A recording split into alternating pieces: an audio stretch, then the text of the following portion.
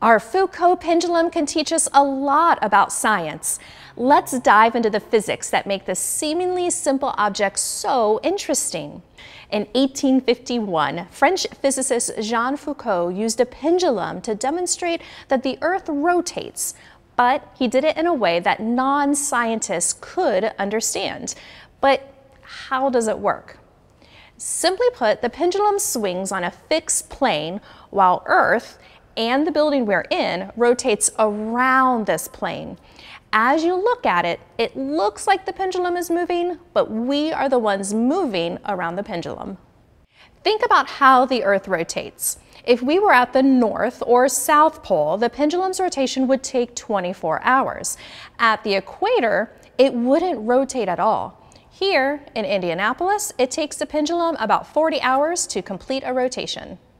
You might be wondering how it keeps swinging. Let's talk physics. Newton's first law of motion states that an object in motion will stay in motion until acted on by an outside force. That outside force could be gravity, friction from air or the ground, or even bumping into another object. In this case, we are working against air resistance. At the very top of the cable is an electromagnet. It gives the pendulum an extra boost that makes up for the lost energy thanks to friction, gravity, and even road vibrations. Without the electromagnet, it would swing in shorter arcs until it came to a complete stop. Remember, while it looks like the pendulum itself is moving in a circle to knock down the pegs, it is us and the ground that moves around it and brings the pegs to the pendulum to be knocked down. Next time you visit, check it out for yourself.